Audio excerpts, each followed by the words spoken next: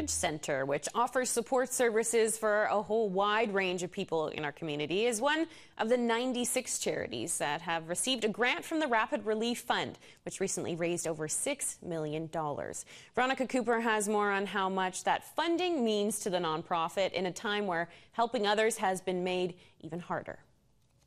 The Cridge Centre for the Family is actually the oldest charitable nonprofit operating in British Columbia. We do work with immigrant and refugee families, with victims of intimate partner violence, with brain injury survivors, with children of all ages, with young parents, with families with children with disabilities, and with seniors. And all of those services have been deemed essential and must continue.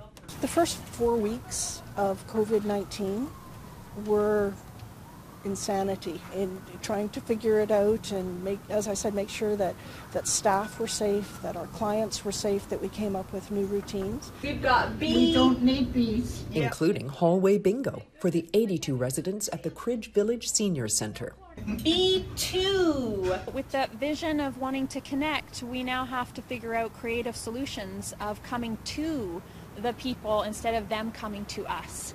Good. Circulation to all the body. Our average age is around 90, and yet very high functioning folks. So a lot of them did have a ton of community-based recreation pursuits that were keeping them really happy and were vital services for them, and they're not able to participate in that anymore.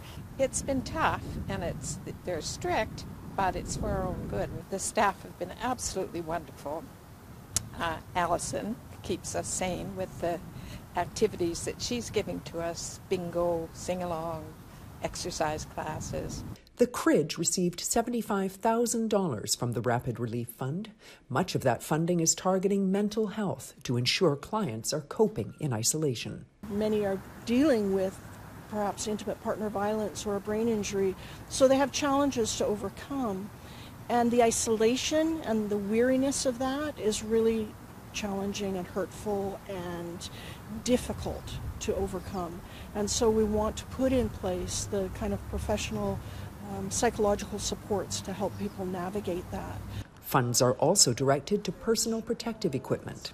The sought-after PPEs, the kind of expenses that as a charity we never envisioned budgeting. So those kinds of things have been very helpful for us with the Rapid Relief Fund. And one of the things that makes me incredibly proud is how our staff have shown up in this crisis. And many people have their own anxieties and concerns about COVID-19, and yet they come. They come with creativity, they come with commitment, they are passionately caring about children and seniors, and our residents are so appreciative of that.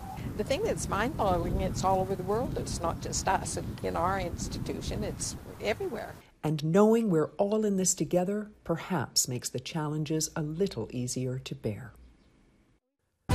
Vital People, brought to you by the Victoria Foundation, connecting people who care with causes that matter.